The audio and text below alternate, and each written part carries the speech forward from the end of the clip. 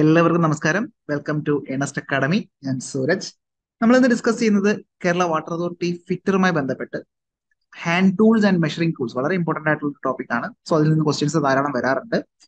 So ഇന്ന് നമ്മൾ ആ ഒരു ഏരിയയുമായി ബന്ധപ്പെട്ട് പ്രീവിയസ് ഇയർ ക്വസ്റ്റ്യൻ അല്ലെങ്കിൽ ചോദിക്കാൻ സാധ്യതയുള്ള കുറച്ച് MCQ ക്വസ്റ്റ്യൻസ് ആണ് നമ്മൾ ഡിസ്കസ് ചെയ്യുന്നത്. ഓക്കെ, സോ ഡിസ്കഷനിലേക്ക് സ്വാഗതം. ഒന്നാമത്തെ ചോദ്യം ഇതാണ്: which hammer is used for driving A chisel in parting material? Okay, അപ്പം ഏത് ഹാമർ ആണ് നമ്മൾ യൂസ് ചെയ്യുന്നത്? എവിടെയാണ്? ചിസലിന്റെ സഹായത്തോടു കൂടി അല്ലെ, എന്തിനു വേണ്ടിയിട്ട്? മെറ്റൽ പാർട്ട് ചെയ്യാൻ വേണ്ടിയിട്ട്, മെറ്റൽ കട്ട് ചെയ്ത് മാറ്റാൻ വേണ്ടിയിട്ട്, പാർട്ടിംഗ് ഓഫിന് വേണ്ടിയിട്ട് നമ്മൾ ഏത് ഹാമർ ആണ് ചിസലിനോടൊപ്പം യൂസ് ചെയ്യുന്നത് എന്നുള്ളതാണ് ചോദ്യം. Okay, which hammer is used for driving A chisel in parting metals? Option A straight peen hammers, option B cross peen hammers, option C ball peen, option D sludge hammers. അപ്പോൾ generally നമ്മൾ ഇത്തരത്തിൽ parting of ചെയ്യുന്ന സമയത്ത് അല്ലെങ്കിൽ metal split ചെയ്യുന്ന സമയത്ത് ചിസലിന്റെ സഹായത്തിൽ നമ്മൾ ഏത് ഹാമർ ആണ് യൂസ് ചെയ്യുന്നുണ്ടാവുക? ഒന്ന് ഗസ് ചെയ്ത് നോക്കേ. Yes, option C will be the right answer അല്ലെ. ബോൾ പീൻ ഹാമേഴ്സ് ആയിരിക്കും സാധാരണഗതിയിൽ നമ്മൾ use ചെയ്യുന്നുണ്ടാവുക. Okay, ഓർത്തിരിക്കാം, ball peen hammers ആണ് നമ്മൾ യൂസ് ചെയ്യുന്നത്. ഓക്കെ, അപ്പൊ അത്തരത്തിൽ എന്താണ് ഈ ബോൾ പീൻ ഹാമർ എന്നുള്ളത് നോക്കാം. അപ്പൊ ബേസിക്കലി ഹാമർ നോക്കുകയാണെന്നുണ്ടെങ്കിൽ ഇതിന്റെ ആ ഒരു ഫേസ് ഉണ്ട് അല്ലെ, ഇതാണ് നമ്മുടെ ഫേസ് എന്ന് പറയുന്ന പോർഷൻ. ഓക്കെ, ഇതാണ് നമ്മുടെ ചീക്ക് എന്ന് പറയുന്ന പോർഷൻ. സോ ഇതാണ് നമ്മുടെ ആ ഒരു പീൻ എന്ന് പറയുന്ന പോർഷൻ അല്ലെ. സോ രണ്ടെന്ന് പറയുന്നതാണ് നമ്മുടെ ആ ഒരു പീൻ എന്ന് പറയുന്ന പോർഷൻ. സോ ഇതാണ് നമ്മുടെ ഫേസ് എന്ന് പറയുന്ന പോർഷൻ, ഇതാണ് നമ്മുടെ ചീക്ക് എന്ന് പറയുന്ന പോർഷൻ. ഓക്കെ, അപ്പം ഇവിടെ ഐ ഹോൾ ഉണ്ട് അല്ലെ, ഇവിടെ ഇതിലേക്കായിരിക്കും നമ്മൾ ഹാൻഡിൽ നമ്മൾ ഇൻസേർട്ട് ചെയ്യുന്നുണ്ടാവുക. Okay, fine. അപ്പൊ ഇത്തരത്തിൽ ഹാർഡൻഡ് ആയിട്ടുള്ള സർഫസ് ഈ പറയുന്ന പീനും ഫേസുമാണ്. ചീക്ക് എന്ന് പറയുന്ന അത്ര ഹാർഡൻഡ് ആയിട്ടുള്ള സർഫസ് അല്ല. അവിടെയാണ് നമ്മുടെ ആ ഒരു കമ്പനിയുടെ ഡീറ്റെയിൽസും ഒക്കെ സ്റ്റാമ്പ് ചെയ്യുന്നുണ്ടാവുക. അപ്പൊ അത്തരത്തിൽ ബോൾ പീൻ ഹാമേഴ്സ് ബേസിക്കലി നമ്മൾ എവിടെയാണ് യൂസ് ചെയ്യുന്നത്? മെഷീൻ ഷോപ്പുകളിലും ഫിറ്റിംഗ് ഷോപ്പിലും ഒക്കെ ധാരാളമായിട്ട് യൂസ് ചെയ്യുന്ന ഒരു ഹാമർ തന്നെയാണ് ബോൾ പീൻ ഹാമർ എന്ന് പറയുന്നത്. ആ ഒരു പീനിന്റെ ആ ഒരു ഷേപ്പ് ബോൾ ഷേപ്പ് ആയതുകൊണ്ട് തന്നെയാണ് ബോൾ പീൻ ഹാമർ എന്ന് പറയുന്നത്. അപ്പൊ അത്തരത്തില് നമ്മൾ ആ ഒരു മെറ്റലിനെ നമ്മൾ എന്താണ് സ്പ്ലിറ്റ് ചെയ്യാൻ വേണ്ടിയിട്ട് അല്ലെങ്കിൽ എന്താണ് ദാറ്റ് ഈസ് അത് സ്പ്ലിറ്റ് ആക്കാൻ വേണ്ടിയിട്ട് അല്ലെങ്കിൽ പാർട്ടി ചെയ്യാൻ വേണ്ടിയിട്ട് നമ്മൾ ഇത്തരത്തിലുള്ള ചിസലിനോടൊപ്പം നമ്മൾ ബോൾ പീൻ ഹാമേഴ്സ് യൂസ് ചെയ്യുന്നുണ്ടാവും. അതുപോലെ തന്നെ റിവറ്റ് നമ്മൾ ഷേപ്പ് ചെയ്യുന്ന സമയത്തും ആ ഒരു റിവറ്റ് ഹെഡ് ഒക്കെ നമ്മൾ ഷേപ്പ് ചെയ്യാനും നമ്മൾ ഇത്തരത്തിലുള്ള ആ ഒരു പീൻ ബോൾ പീൻ ആയിരിക്കും നമ്മൾ യൂസ് ചെയ്യുന്നുണ്ടാവുക. ഓക്കെ, അപ്പൊ അത്തരത്തിൽ ball peen hammer is used for driving chisels in parting metals. Okay, സംശയമൊന്നുമില്ല. യൂസ്ഡ് ഫോർ റിവറ്റിംഗിൽ നമ്മൾ ഇത്തരത്തിലുള്ള ബോൾ പീൻ ഹാമേഴ്സ് നമ്മൾ യൂസ് ചെയ്യുന്നുള്ളത് ഒന്ന് ഓർത്തിരിക്കാം. ഓക്കെ, അപ്പം ക്ലിയർ ആയെന്ന് വിചാരിക്കുന്നു. മറ്റൊരു ചോദ്യത്തിലേക്ക് പോവാം. ചോദ്യം ഇതാണ്: tool makers vice is made up of. അപ്പൊ ടൂൾ മേക്കേഴ്സ് വൈസ് ഉണ്ട്. അപ്പം വൈസ് എന്ന് പറഞ്ഞാൽ നമുക്കറിയാം വർക്ക് ഹോൾഡ് ചെയ്യാൻ വേണ്ടി യൂസ് ചെയ്യുന്ന ഒരു ടൂളാണ് വൈസ് എന്ന് പറയുന്നത്. സോ അതിനകത്ത് തന്നെ ടൂൾ മേക്കേഴ്സ് വൈസ് ഉണ്ട് അല്ലെ. Bench vice, machine vice, tool makers vice, പിൻ വൈസ്, അങ്ങനെ ഡിഫറെന്റ് വൈസസ് നമുക്ക് അവൈലബിൾ ആണ്. അപ്പൊ ചോദ്യം ഇതാണ്: ടൂൾ മേക്കേഴ്സ് വൈസ് എന്ന് പറയുന്നത് എന്ത് മെറ്റീരിയൽ കൊണ്ടാണ് നിർമ്മിച്ചിരിക്കുന്നത്? ടൂൾ മേക്കേഴ്സ് വൈസ് എന്ന് പറയുന്നത് എന്ത് മെറ്റീരിയൽ കൊണ്ടാണ് നിർമ്മിച്ചിരിക്കുന്നതാണ് ചോദ്യം. ഓപ്ഷൻ എ കൊടുത്തിരിക്കുന്നത് stainless steel, S stainless steel ആണോ എന്നാണ് ഓപ്ഷൻ എ കൊടുത്തിരിക്കുന്നത്. Option B medium carbon steel, option C high carbon steel, option D law carbon steel. അപ്പൊ എല്ലാം സ്റ്റീൽ ആണെന്നുള്ളത് മനസ്സിലായി. ഇനി ഏത് സ്റ്റീലാണ്? സ്റ്റെയിൻലെസ് സ്റ്റീൽ ആണോ, മീഡിയം കാർബൺ സ്റ്റീൽ ആണോ, ഹൈ കാർബൺ സ്റ്റീൽ ആണോ, ലോ കാർബൺ സ്റ്റീൽ ആണോ എന്നുള്ളതാണ് ചോദ്യം. ഓക്കെ, നമുക്ക് പറയാം tool makers vice is made up of mild steel അല്ലെ. മൈൽഡ് സ്റ്റീൽ ആണ്. അപ്പൊ മൈൽഡ് സ്റ്റീൽ എന്ന് പറഞ്ഞാൽ എന്താണ്? Basically that is equal to law carbon steel. Law carbon steel ആണ് എന്നുള്ളത് ഓർത്തിരിക്കാം. ലോ കാർബൺ സ്റ്റീൽ ആണ്. So option D will be the right answer. അപ്പൊ മറന്നു പോകരുത്, ടൂൾ മേക്കേഴ്സ് വൈസ് എന്ന് പറയുന്നത് ലോ കാർബൺ സ്റ്റീൽ അല്ലെങ്കിൽ മൈൽഡ് സ്റ്റീൽ കൊണ്ടാണ് നിർമ്മിച്ചിരിക്കുന്നത്. ഓക്കെ, അപ്പൊ അത്തരത്തില് ടൂൾ മേക്കേഴ്സ് വൈസ് എന്താണെന്ന് നമുക്കൊന്ന് പരിചയപ്പെടാം. Tool makers vice is used for holding small work അല്ലെ. വളരെ ചെറിയ വർക്കുകളൊക്കെ വളരെ ആക്യുറേറ്റ് ആയിട്ട് മെഷീൻ ചെയ്യുന്ന രീതിയിൽ അല്ലെങ്കിൽ അവിടെ നമ്മൾ ഹോൾഡ് ചെയ്യാൻ വേണ്ടിയിട്ടാണ് ഇത്തരത്തില് tool makers vice use ചെയ്യുന്നുണ്ടാവുക.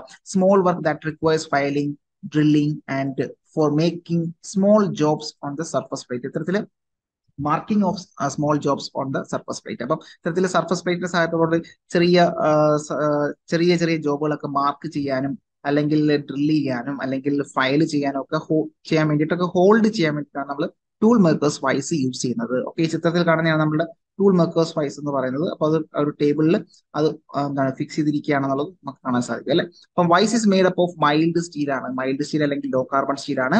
Tool makers vice is accurately machine, വളരെ ആക്യുറേറ്റ് ആയിട്ട് മെഷീൻ ചെയ്തിട്ടുള്ള ഒരു വൈസ് ആണ് ടൂൾ മേക്കേഴ്സ് വൈസ് എന്ന് പറയുന്നത്. അപ്പം എന്താണ് അത്രയും ആക്യുറേറ്റ് ആയിരിക്കും നമ്മൾ ആ ഒരു വർക്ക് ഹോൾഡ് ചെയ്യാനും അല്ലെങ്കിൽ വളരെ പ്രിസൈസ് വർക്കുകൾക്കൊക്കെ നമ്മൾ സാധാരണ യൂസ് ചെയ്യുന്നതാണ് ടൂൾ മേക്കേഴ്സ് വൈസ് എന്നുള്ളത് ഓർത്തിരിക്കുക. നെക്സ്റ്റ് ചോദ്യമാണ് the size of the vice is specified by. ഇപ്പൊ ജനറലി ആ ഒരു വൈസിന്റെ സൈസ് സ്പെസിഫൈ ചെയ്യുന്ന എന്തിന്റെ അടിസ്ഥാനത്തിലാണ്? So the size of vice is specified by the dash. Option A കൊടുത്തിരിക്കുന്നത് weight of the Joe, option B length of the Joe, option C material of the Joe, option D width of the ജോ. അപ്പൊ മറന്നു പോകരുത്, previous year question തന്നെയാണ്. Okay, ഏതാണ് ഒരു vice specify ചെയ്യുന്നത്, size അല്ലെ ആ ഒരു വൈസിന്റെ സൈസ് സ്പെസിഫൈ ചെയ്യുന്ന എന്തിന്റെ അടിസ്ഥാനത്തിലാണ്? വിഡ്ത്ത് ഓഫ് ദ ജോ ആണ്. Option D will be the right answer. Option D will be the right answer. അപ്പോ ജനറലി നമ്മൾ ബെഞ്ച് വൈസ് കാണാറുണ്ട് അല്ലെ. അപ്പൊ ഈ പറഞ്ഞ ബെഞ്ച് വർക്കുകൾക്ക് യൂസ് ചെയ്യുന്ന വൈസാണ് ബെഞ്ച് വൈസ് എന്ന് പറയുന്നത്. ഈ വൈസിനെ ബെഞ്ച് വൈസിനെ വിളിക്കുന്ന മറ്റൊരു പേരാണ് എഞ്ചിനീയേഴ്സ് വൈസ് അല്ലെ. എഞ്ചിനീയേഴ്സ് വൈസ് എന്ന് പറയാറുണ്ട്. എഞ്ചിനീയേഴ്സ് വൈസ് എന്ന് പറയാറുണ്ട്. So they are also known as engineers wise and the Joe of bench vice work parallel, so that parallel Joe vice എന്ന് അറിയപ്പെടുന്നുണ്ട്. അപ്പൊ അത്തരത്തിൽ ആ ഒരു ജോ എന്ന് പറയുന്ന മൂവബിൾ ജോ ഉണ്ട്, ഫിക്സഡ് ജോ ഉണ്ട്. അപ്പൊ അത്തരത്തിൽ ആ മൂവബിൾ ജോ മൂവ് ചെയ്യുന്നത് പാരലൽ ആയിട്ടാണ് അല്ലെ, പാരലൽ ആയിട്ടായിരിക്കും നമ്മൾ ആ മെയിൻറ്റെയിൻ ചെയ്യുന്നുണ്ടാവും. അതുകൊണ്ട് തന്നെ പാരലൽ ജോ വൈസ് എന്നും പറയാറുണ്ട്. So the bench vice is made up of caste iron or cast steel അല്ലെ. ബെഞ്ച് വൈസ് നിർമ്മിച്ചിരിക്കുന്നത് കാസ്റ്റ് അയൺ അല്ലെങ്കിൽ കാസ്റ്റ് സ്റ്റീൽ ആണ്. എന്നാൽ ടൂൾ മേക്കേഴ്സ് വൈസ് എന്ന് പറയുന്നത് മൈൽഡ് സ്റ്റീൽ ആണ് നമ്മൾ കണ്ടു അല്ലെ. So it is used to hold work for filing, sowing, threading and other hand operation അല്ലെ. ഇത്തരത്തിൽ ഫയലിങ്ങിനും സോയിങ്ങിനും അതുപോലെ തന്നെ ത്രെഡിങ്ങിനും അപ്പം ഹാക്സോ വെച്ച് നമ്മൾ സോ ചെയ്യാറുണ്ട് അല്ലെ.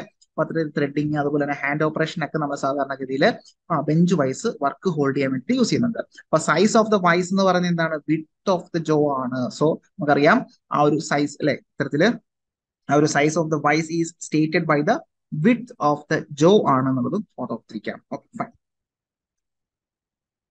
സോ അടുത്തൊരു ചോദ്യത്തിലേക്ക് പോകാം. ചോദ്യം ഇതാണ്: the contact that occurs between the work and Joe plate in A leg vice is dash. Okay, അപ്പോ മറ്റൊരു വൈസാണ് ലെഗ് വൈസ്. അപ്പൊ ലെഗ് വൈസ്, അപ്പൊ ലെഗ് വൈസിന്റെ ഒരു പ്രത്യേകതയാണ് എന്ത്? ആ ഒരു കോണ്ടാക്ട് എങ്ങനെയാണെന്നുള്ളത്. അപ്പൊ അത് തന്നെയാണ് ചോദ്യമായിട്ട് വന്നിട്ടുള്ളത്. The contact that occurs between the work and Joe plate in A leg vice. Leg വൈസിൽ ആ വർക്കും ജോ പ്ലേറ്റും തമ്മിലുള്ള കോണ്ടാക്ട് എങ്ങനെയാണ് എന്നുള്ളതാണ് ചോദ്യം. ഓപ്ഷൻ എ കൊടുത്തിരിക്കുന്നത് പോയിന്റ് കോണ്ടാക്ട്, ഓപ്ഷൻ ബി കൊടുത്തിരിക്കുന്നത് surface area contact, option C കൊടുത്തിരിക്കുന്നത് ലൈൻ കോണ്ടാക്ട്, ഓപ്ഷൻ ഡി കൊടുത്തിരിക്കുന്നത് റോളിംഗ് കോണ്ടാക്ട്. അപ്പൊ എന്തായിരിക്കും ഉത്തരം വരുന്നുണ്ടാവുക? നമുക്കറിയാം ലെഗ് വൈസിന്റെ കേസിൽ എപ്പോഴും വർക്കും ജോ പ്ലേറ്റും തമ്മിലുള്ള കോണ്ടാക്ട് എന്ന് പറയുന്നത് എങ്ങനെയായിരിക്കും? ലൈൻ കോണ്ടാക്ട് ആയിരിക്കും. എങ്ങനെയായിരിക്കും?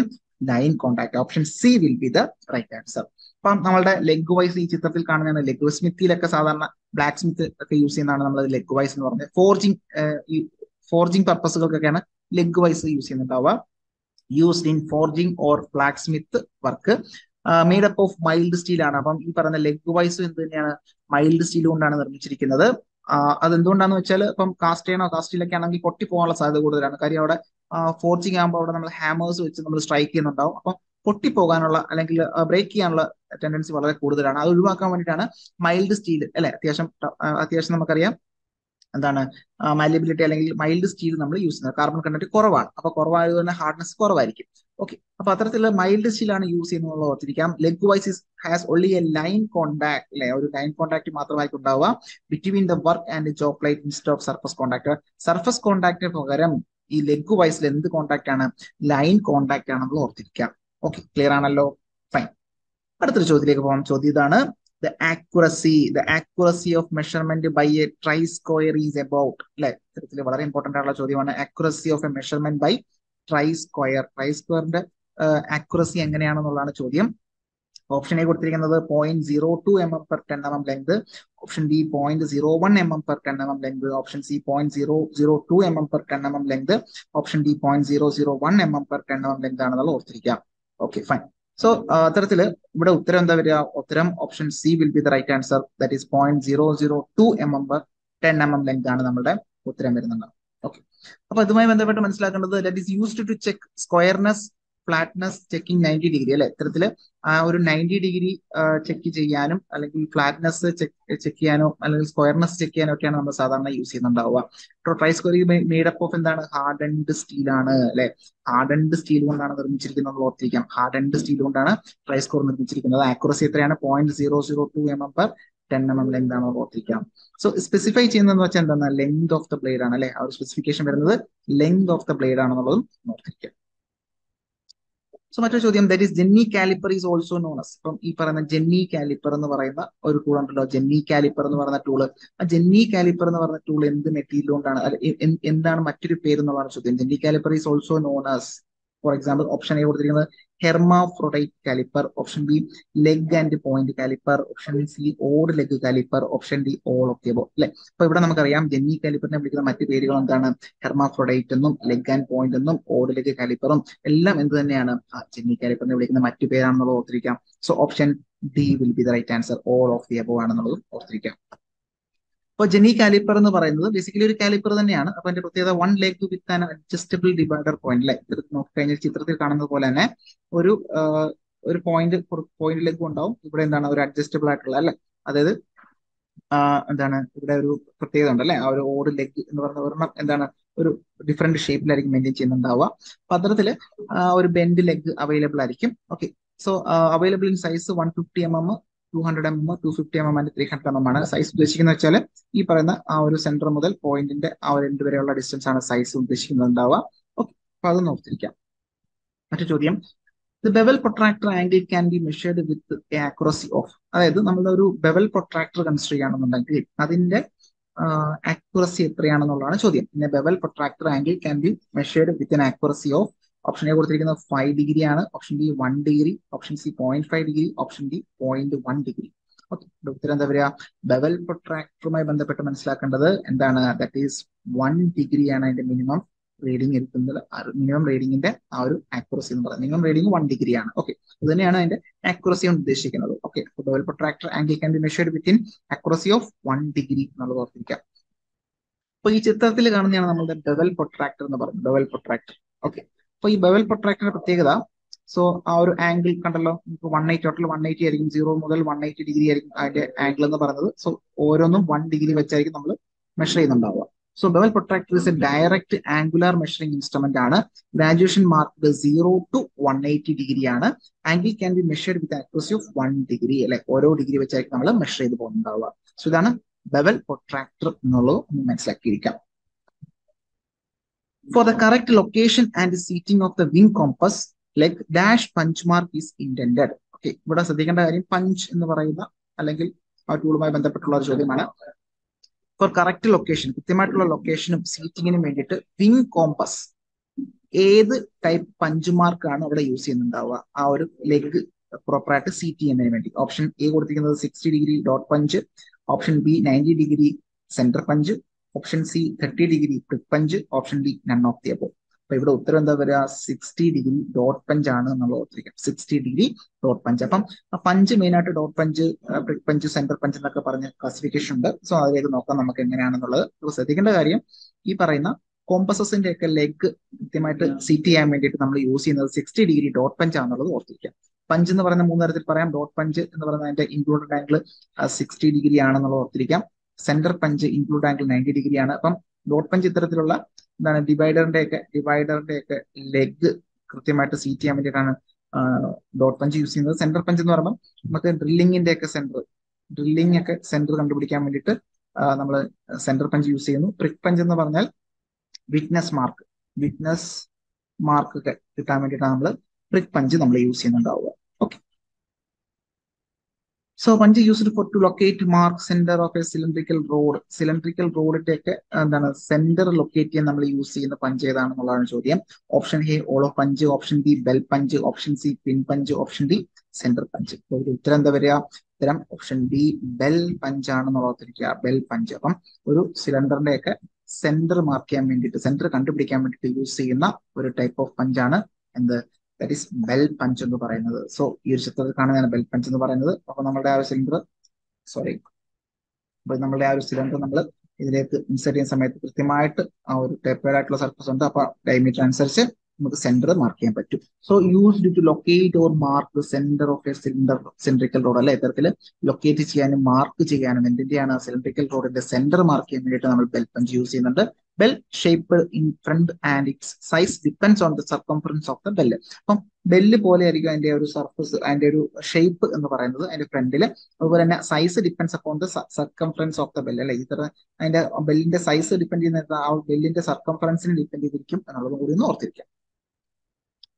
മറ്റൊരു ചോദ്യത്തിലേക്ക് വരാം. Which scriber is used along with vernier height gauge? Vernier height ഗേജിനോടൊപ്പം use ചെയ്യുന്ന സ്ക്രൈബർ ഏതാണെന്നുള്ളതാണ് ചോദ്യം. വെർനിയർ ഹൈറ്റ് ഗേജിനോടൊപ്പം യൂസ് ചെയ്യുന്ന സ്ക്രൈബർ ഏതാണെന്നുള്ളതാണ് ചോദ്യം. എന്താണ്? ഓപ്ഷൻ എ കൊടുക്കാം offset scriber, option B plain scriber, option C bend scriber, option D line scriber. ഏതായിരിക്കും ഉത്തരം വരിക? So option A will be the right answer. Offset scriber ആണ് നമ്മൾ വെർനിയർ ഹൈറ്റ് ഗേജിനോടൊപ്പം നമ്മൾ യൂസ് ചെയ്യുന്നത്. ഓഫ്സെറ്റ് സ്ക്രൈബർ ആണെന്നുള്ളത് ഓർത്തിരിക്കാം. അപ്പൊ ഈ ചിത്രത്തിൽ കാണുന്നതാണ് നമ്മുടെ ഓഫ്സെറ്റ് സ്ക്രൈബർ എന്ന് പറയുന്നത്. മറ്റ് പല ടൈപ്പ് ഉണ്ട്, ബെൻഡ് ടൈപ്പ് ഉണ്ട്, പ്ലെയിൻ സ്ക്രൈബർ ഉണ്ട്, ഓഫ്സെറ്റ് സ്ക്രൈബർ. അപ്പം വെർനിയർ ഹൈറ്റ് ഗേജിനോടൊപ്പം യൂസ് ചെയ്യുന്ന ഏതാണെന്ന് ചോദിച്ചു കഴിഞ്ഞാൽ ഓഫ്സെറ്റ് സ്ക്രൈബർ ആണ്. സാധാരണഗതിയിൽ സ്ക്രൈബർ നമ്മൾ മാനുഫാക്ചർ ചെയ്യുന്നത് ഹൈ കാർബൺ സ്റ്റീൽ കൊണ്ടാണ്. എന്തിനു വേണ്ടിയിട്ടാണ് സ്ക്രൈബർ യൂസ് ചെയ്യുന്നത്? Drawing clear and sharp lines അല്ലെ, നമ്മുടെ കമ്പോണന്റിൽ ക്ലിയറും ഷാർപ്പ് ലൈൻസും ഒക്കെ വരയ്ക്കുന്നതിന് വേണ്ടിയിട്ടാണ് നമ്മൾ സ്ക്രൈബേഴ്സ് യൂസ് ചെയ്യുന്നത്.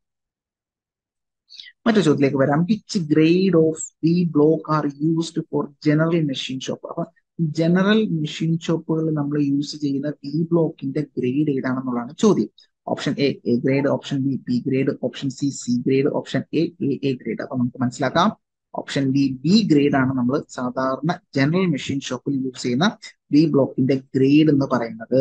So grade B V blocks ഉണ്ട്. അപ്പം സാധാരണഗതിയിൽ എന്താണ് കുറച്ചുകൂടെ ആക്യുറസി കുറവായിരിക്കും കമ്പയർഡ് ടു എ ഗ്രേഡ് അല്ലെ. എ ഗ്രേഡിനെക്കാട്ടില് ആക്യുറസി കുറവാണ് എന്നുള്ളത് ഓർത്തിരുന്നാൽ മതി. ബി ഗ്രേഡിന് ജനറൽ മെഷീൻ വർക്ക് ഷോപ്പുകളിലൊക്കെ നമ്മൾ യൂസ് ചെയ്യുന്നു. These are available up to 300 mm അല്ലെ, 300 mm വരെ ഇതിന്റെ ലെങ്ത് അവൈലബിൾ ആണ്. B blocks R made up of എന്താണ് ക്ലോസ്ലി ഗ്രൈൻഡ് കാസ്റ്റ് അയൺ. ഇത്തരത്തില് ബി ഗ്രേഡ് ആയിട്ടുള്ള വി ബ്ലോക്കുകൾ നിർമ്മിച്ചിരിക്കുന്നത് ക്ലോസ്ലി ഗ്രൈൻഡ് കാസ്റ്റ് അയൺ കൊണ്ടാണെന്ന് കൂടി ഒന്ന് ഓർത്തിരിക്കും. The size of the divider is specified by, മറ്റൊരു ചോദ്യത്തിലേക്ക് വരാം. The size of the divider is specified by the distance between, അല്ലെ ഒരു ഡിവൈഡറിന്റെ സൈസ് സ്പെസിഫൈ ചെയ്യുന്നത് ഡിസ്റ്റൻസ് ബിറ്റ്വീൻ എന്തൊക്കെ തമ്മിലുള്ള ഡിസ്റ്റൻസ് ആണ്? Option A point two pivot centre ആണോ? Option B between two leg point ആണോ? Option C point two peg ആണോ? Option D fulcrum centre to peg ആണ്. അപ്പൊ ഇവിടെ ശ്രദ്ധിക്കേണ്ട കാര്യം, നമ്മളൊരു ഡിവൈഡറിന്റെ സൈസ് സ്പെസിഫൈ ചെയ്യുന്നത് distance between point and pivot centre ആണ്, അല്ലെങ്കിൽ ഫൾക്രം സെന്റർ ആണ്. Option A will be the right answer. അപ്പൊ ശ്രദ്ധിക്കേണ്ട കാര്യത്തിലേ ഉള്ളൂ. ബേസിക്കലി ഡിവൈഡറിന്റെ പ്രത്യേകത എന്താണ്? Measuring, transferring and marking of ഡിസ്റ്റൻസിന് വേണ്ടിയിട്ടാണ് നമ്മൾ ഡിവൈഡർ യൂസ് ചെയ്യുന്നത്. ഒരു ഇൻഡയറക്റ്റ് മെഷറിംഗ് ഇൻസ്ട്രുമെന്റ് ആണെന്ന് ഓർത്തിരിക്കാം. അതുപോലെ തന്നെ മെറ്റൽ പീസുകളിലൊക്കെ ആർക്കുകൾ വരയ്ക്കാനും സർക്കിൾ വരയ്ക്കാനും നമ്മൾ യൂസ് ചെയ്യാറുണ്ട്. സൈസ് റേഞ്ച് വന്നിട്ട് 50 mm മുതൽ 200 mm ആണ്. അതായത് ഈ പറയുന്ന പോയിന്റ് മുതൽ നമ്മുടെ ഫൾക്രത്തിന്റെ സെന്റർ വരെയുള്ള ഡിസ്റ്റൻസ് ആണ് സൈസ് എന്ന് പറയുന്നത്. സാധാരണഗതിയിൽ 50 mm മുതൽ 200 mm വരെ ഉണ്ടാവും. Size of divider distance between point two the centre of the fulcrum അല്ലെങ്കിൽ പിവോട്ട് എന്നുള്ളത് ഓർത്തിരിക്കാം. അതുപോലെ തന്നെ ആ ഒരു ജോയിന്റിന്റെയും ലെങ്തിന്റെ അടിസ്ഥാനത്തിൽ നമ്മൾ സ്പെസിഫൈ ചെയ്യുന്നുണ്ടാവും. ഓക്കെ, ഫോം ജോയിന്റ് എന്നും സ്പ്രിംഗ് ജോയിന്റ് എന്നും ലെങ്തിന്റെ ഒക്കെ അടിസ്ഥാനത്തിൽ നമ്മൾ സ്പെസിഫിക്കേഷൻ പറയാറുണ്ട്. ഓക്കെ, സൈസ് പറയുന്നത് point two centre of the fulcrum ആണെന്നുള്ളത് ഓർത്തിരിക്കാം. സോ ഇത്രയും ക്വസ്റ്റ്യൻസ് നിങ്ങൾക്ക് ക്ലിയർ ആയെന്ന് വിചാരിക്കുന്നു, ഓക്കെ ആണെന്ന് വിചാരിക്കുന്നു. സോ അടുത്ത ക്ലാസ്സിൽ മറ്റ് കുറച്ച് ചോദ്യമായിട്ട് കാണാം. നന്ദി, നമസ്കാരം.